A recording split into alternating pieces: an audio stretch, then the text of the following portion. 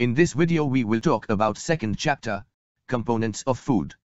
In previous chapter we talked about various sources of food, and ingredients from which food items are made. Today we will talk about the various components from which ingredients are made. And these components are called nutrients. The major nutrients present in our food are carbohydrates, protein, fats, vitamins and minerals. In addition, food contains dietary fibers and water, which are also needed by our body.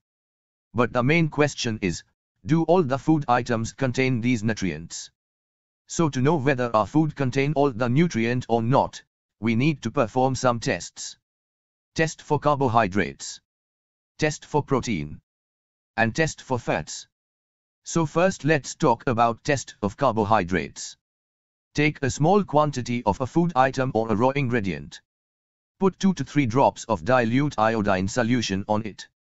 Observe if food item shows any kind of change in color.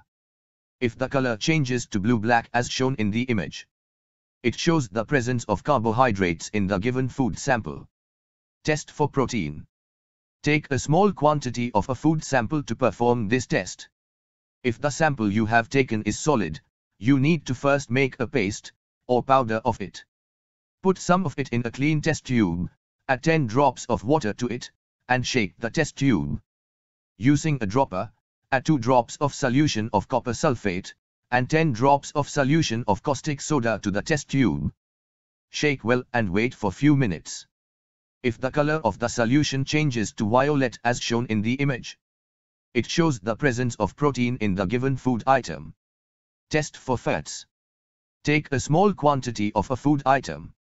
Wrap it in a piece of paper and crush it.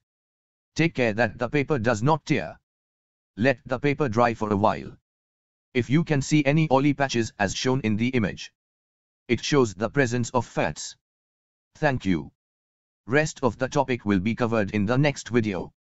Do attempt the quiz before watching the next part, link is in the description.